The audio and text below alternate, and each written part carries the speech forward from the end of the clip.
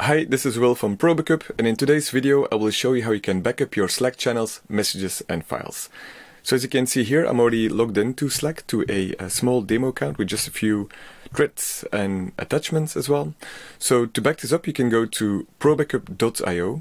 If you haven't already created a ProBackup account, you can click on Start Now to get started. In this case, I already have an account, so I'll just click on Sign In to go to my ProBackup account. This brings me to the summary page of my other backups. So to start backing up Slack, I can click here on New App and then on Slack. And this brings me to the first step of the onboarding process. It's just a quick 4-step process. And in the first step, you will need to log into Slack to connect or to authorize ProBackup to have access to your account. If you're not logged into Slack, you will first need to log in. In this case, I'm already logged into Slack. And on this page, I'll need to allow ProBackup to give access or to authorize ProBackup to have access to my account. Then on the third step, you have the option to sync all of your data backups that we store on our servers to have those synced to your Google Drive folder. So in the first step, we sync it with heavy encryption to our servers. And then in a second optional step, you can sync that information to your Google Drive folder. And in this case, we will then create Google Drive folders for each of your channels and then sync the messages to dynamic Google Sheets. So each day when we do a backup, those existing Google Sheets will be updated with the new messages and thread messages and so on. I'll skip this for now, but there's a video on our YouTube channel with more information about the sync to Google Drive.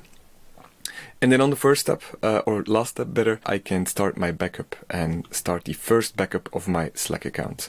So depending on your the amount of your Slack account, or like the amount of messages and files, this can take up to a few hours.